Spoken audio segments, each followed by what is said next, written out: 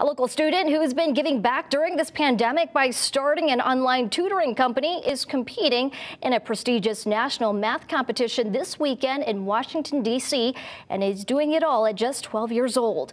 Fox 61's Angela Bavaro has the story. I am a tiny bit nervous, and I kind of feel like it isn't true, almost. 12-year-old Sohan Javeri hoping lots of hard work and practice will get him a win at this year's Raytheon Technologies MATHCOUNTS national competition. The sixth grader from Greenwich is among the nation's 224 highest achieving middle school mathematicians competing at nationals. That achievement alone enough to make his family proud. We're obviously all proud of him. He has a lot of energy, and so productive outlets for that are good for everyone. Alan. 33.5. 33.5 is correct.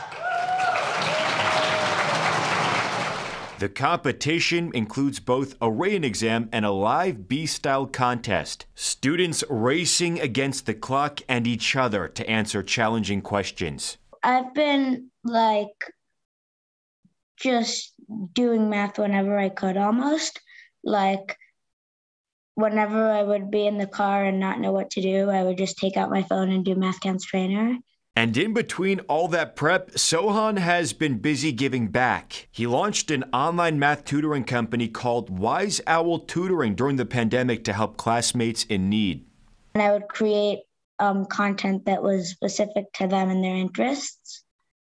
I also learned a couple important skills, including invoicing, setting up spreadsheets, effective communication, and making curriculums. The success from that effort already a big win in his book.